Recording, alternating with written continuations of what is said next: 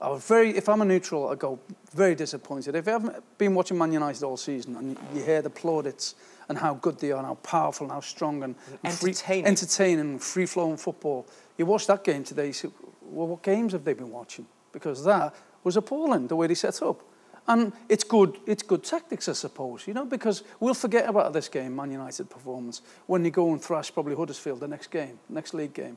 So you look back at it, and if and when United maybe pick up a trophy, you'll forget about the Liverpool performance because they can do it.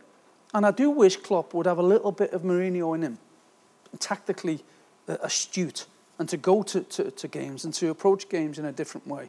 But entertainment value for Man United, certainly not. Zero entertainment from United. I understand what you're saying about Klopp have that, what Mourinho's got, but Mourinho, it took him a season to get the players he needed to get that performance. He's been there 2 seasons, Klopp, and he hasn't done anything in 2 seasons. I mean, we saw that same game last season, and there was definitely, this was near as bad as that, but at least there was a little bit more fluidity with United this than last season, where he felt they weren't good enough, and he just virtually put them down and just said, you stand there, don't do that, and it was terrible.